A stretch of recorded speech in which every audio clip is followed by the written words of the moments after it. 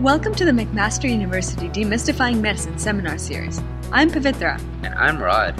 We're continuing with our series based on Dr. Norman L. Jones' book called The Ins and Outs of Breathing. Today, we will be focusing on Chapter 7, The Control of Breathing, Part 1. We will cover central and peripheral control of breathing in the body, including chemoreceptor activity, and we will conclude by talking about integration between factors controlling breathing. So, let's begin.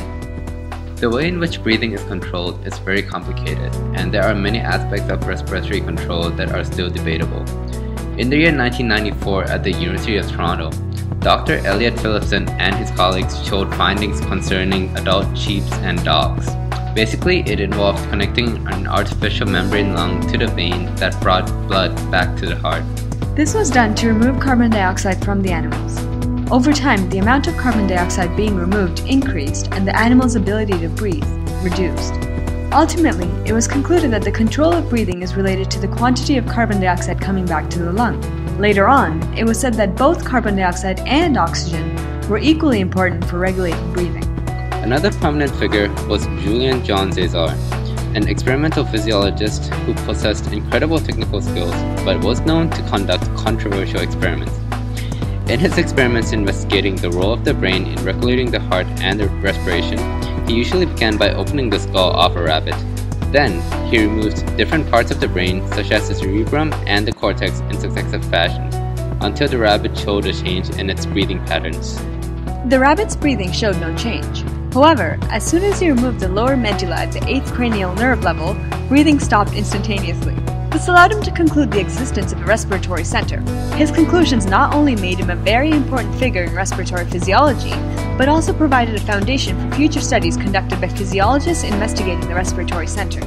Moving outside of the brain, our breathing control system responds to several stimuli, each to a different extent.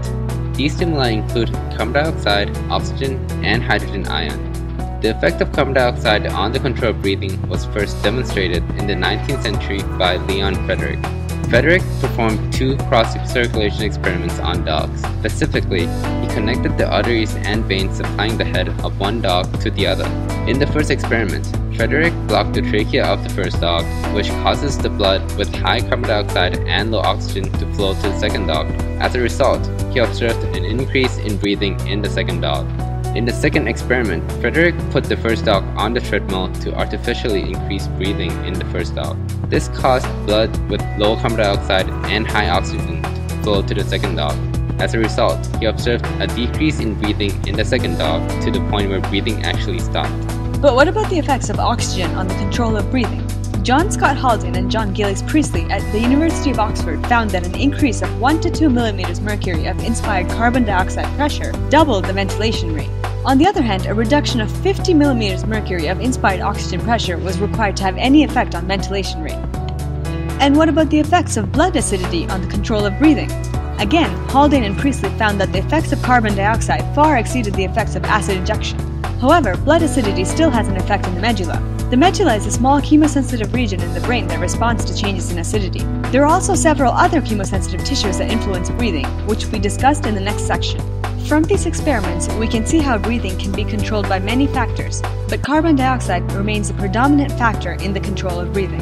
Throughout the 18th to 20th centuries, many different scientists discovered a small organ rich with chemoreceptors that played a very important role in the control of breathing. Chemoreceptors are receptors that detect chemical changes and transmit the signal as a nervous impulse. The carotid body is a small organ responsible for sensing chemical changes in the blood and conveying the message to the brain to regulate breathing. This organ is located at the junction where common carotid artery splits, and this is an ideal position as it is close to the aorta. Thus, the carotid body can sense blood straight from the heart, which is freshly oxygenated. The father and son scientist duo, the Heymans, performed cross-circulation experiments with dogs where blood vessels from each dog's heads were connected, which allowed for shared circulation, keeping blood pressure in the brains normal. Changes in breathing when aortic blood pressure was altered was observed. Interestingly, changes in breathing were also present upon altering carbon dioxide, hydrogen ion, and oxygen levels in aortic blood, which proved the function of the carotid body. So, all of the factors we've looked at so far integrate for homeostasis by control of blood carbon dioxide and oxygen levels.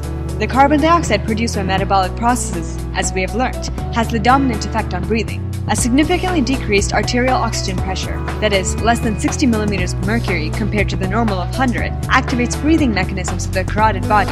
Blood pressure changes may have an effect on breathing through receptors throughout the body. Nervous input from chemosensitive tissues affect the part of the brain that makes a central rhythmic pattern called a central rhythm generator. This concludes part 1 of the control of breathing. Be sure to check out our next video and subscribe to the McMaster Demystifying Medicine channel for more awesome videos. This is Pavithra and Rod signing off. Thanks for listening. Bye!